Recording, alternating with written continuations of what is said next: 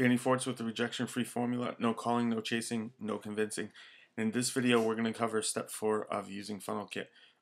Last video, we went in, we made our Aweber form, and again, we can always go back and change any of these settings. So what we're going to do now is we're going to build step 4, and this is the actual page builder. This is pretty cool, but I will say that this is probably the only part of this whole plugin that I could say could use a little bit of work. It's great when if you have your page completely planned out and you know what you're doing, and that'll come with a little bit of practice. But this is a drag and drop editor, and the way this is laid out makes a lot of sense. It's basically here's your columns. Here's your text in your text that have images with them in the text blocks, and then this is just a standalone image. This is your opt-in form, and this is video embedding. So you have like everything right here. Now, what happens is when you drag stuff over here, and so what I'm going to do, since we're building a capture page, it's one column, okay, and that should make a lot of sense. And I'm just going to drop this right here. And now you have to, this is your content area to work with. Now, the one thing that I love about this is like when you go in here, you can actually change like your backgrounds and stuff again. So it makes it really cool for you to be making, you can have some aspects of your page be transparent and other aspects of the page not be transparent and have different colors and so forth. So you can make you can mimic a lot of cool stuff that's already out there. Without having all of these expensive themes and this, that, the other. So that's what makes this really powerful.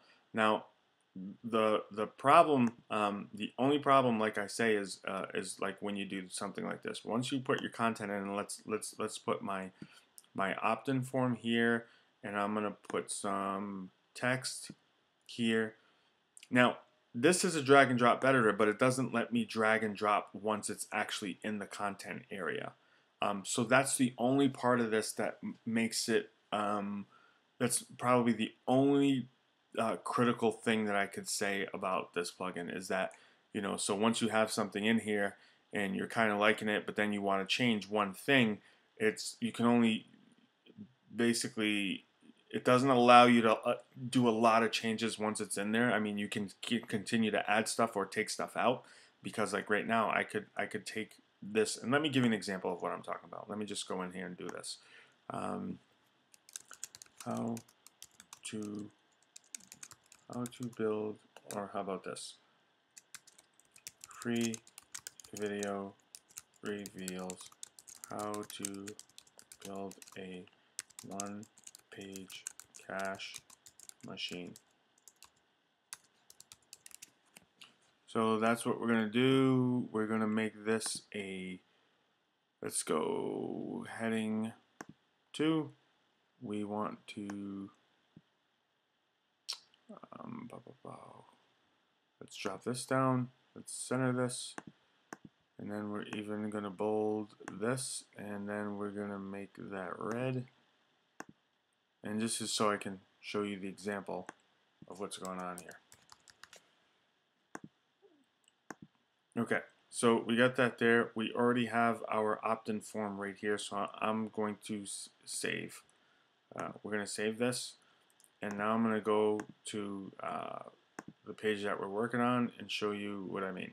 Okay, so now this is our main container area that we talked about earlier, and we can go back and do all this stuff over again and get it to the way we want to get it to look. And that's fine. But now I want to go in and show you, like, let's say if I wanted to put a picture in between the text and the opt-in form. Okay, let's say I wanted to put arrows. And what happens is if I go here and put, let's say if I wanted to put this image in between, I can't. I can only put something above or below what's already in here. Now, it's not to say that I still couldn't go in here and use the HTML and add whatever stuff that I want to, because you can do that. It makes it a little bit extra, and again, it just would have been nice to have the fact that you could drag and drop these blocks once they're in here. all I'm saying. So that's how this step 4 works. Now, going back to this point here, or the one column right here, I can change this background area based on this. And I forget what we went for. I know that this width is 300. So let's just say if I wanted to do fixed width, and I wanted to do this 300, and I wanted to have a background color, and let's say I'll pick this purple just to show you. Okay. And then I can, I'm basically putting a box within a box kind of thing. And again, you have all these options here to work with. And this, I mean, you could literally make some pretty crazy looking pages. And let's do this. Let me hit refresh so you can see this here. Okay. Now see how this is 300? So, I mean, obviously this is not something I would do on this particular page, but I'm just showing you the power that you have and the ability to make some really cool looking stuff. So I am actually going to put no background here, and then show you what this looks like when I save it, because now there shouldn't be a background at all. Okay, so let me go back and do this. And like I said, no background at all. But now I didn't go back and move this to the center. So, oh, it is in the center, so I don't know what happened there. So let me go back over here really quick and see if I missed anything. Oh, the alignment, we can change this to center. Hopefully that was it. Not sure, but let's just see. Okay, see now everything, it's back in the center. So this is again, this is just an example that we're using for this particular video, but that's the drag and drop editor, and I can show you some other things just to show you. It's not like I planned this stuff out. So let me just show you some of the other things that you can do. Obviously, you can put like a video in your page builder. So let's just take this stuff. Let's just take this stuff out for a second. Let's go take that out. Go take the opt-in form out. So let's say we wanted to do our headline, so we went with text, okay? And then let's say we wanted to put some video. We'll put that there. And let's just say we wanted to have our opt-in form, and we're going to put that right there, okay? So I could go back in here and change this text, and I'm not going to sit here and type anything out. I'm just going to do this fast. I'm going to put that there and show it as like that. We could go grab any kind of YouTube video or embed code, and I'm pretty sure we can just go get a YouTube video, make it really fast.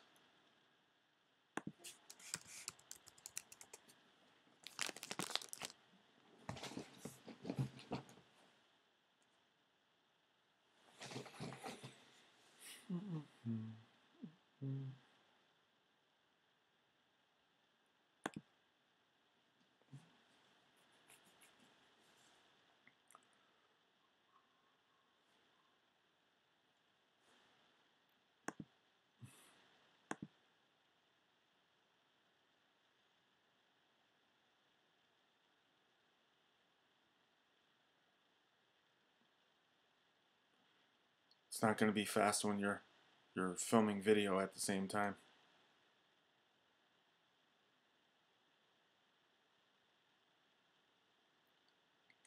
Okay, so let's say if I want to get one of my videos here, and let's just say I'm going to get this video. I gotta see which information I need here. The YouTube URL.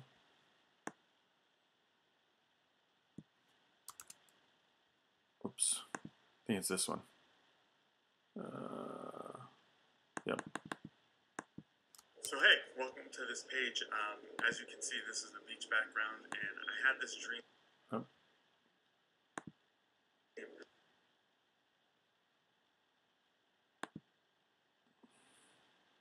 Of working on a beach with my laptop after this book inspired me. It's called Beach Money. Yeah, that's a pretty good book, by the way. So yeah, so you do that, and I just added the video there, and let's just say, so that's the video embed code. We already have our opt-in form, and if I put some sort of gear icon image here, but I'm not going to. Let me just show you. Let me just go get something in my image gallery just to show you that you can do some pretty cool stuff.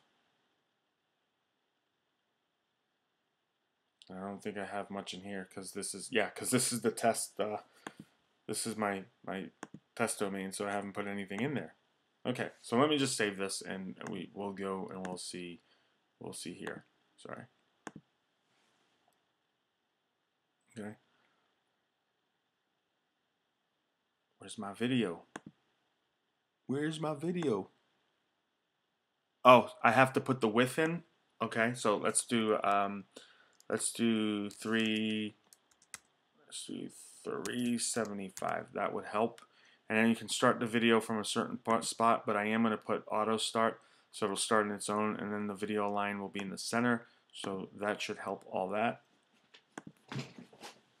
Let me plug in my computer before we have problems.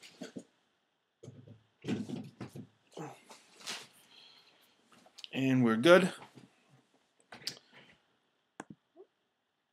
Okay, so saved, and let's just refresh this, and there's the video. Now again, I can go in and realign all this stuff and, you know, center everything and make it look nice. It's just, I'm just doing this for the sake of this video to show you exactly what's going on. So that's it. That's it for this video. If you want to see more, you can go to watch the other videos, and then in the next video we're going to actually go on to step 5, and we're almost done with this this plugin and these videos. So thanks for watching. Danny Forts with the rejection free formula. No calling, no chasing, no convincing, and I will see you on the